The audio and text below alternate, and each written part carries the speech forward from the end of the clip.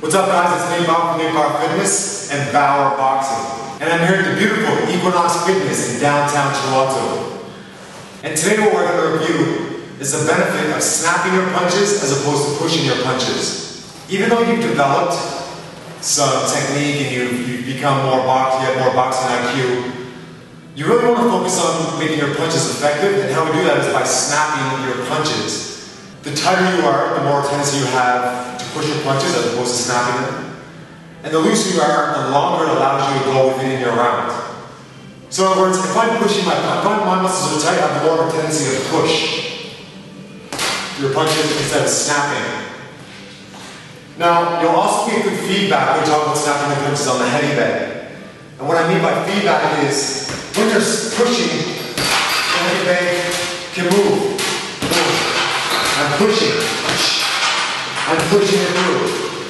Now the heavy bag's moving around a little bit too much for what I'm doing in this particular routine. Sometimes the heavy bag is okay to move around and work on footwork.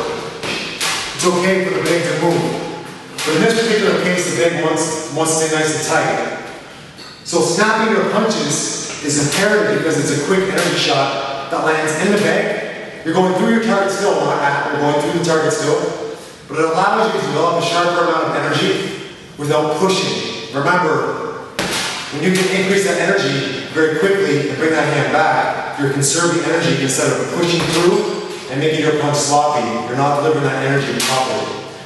So pushing your punches look like this.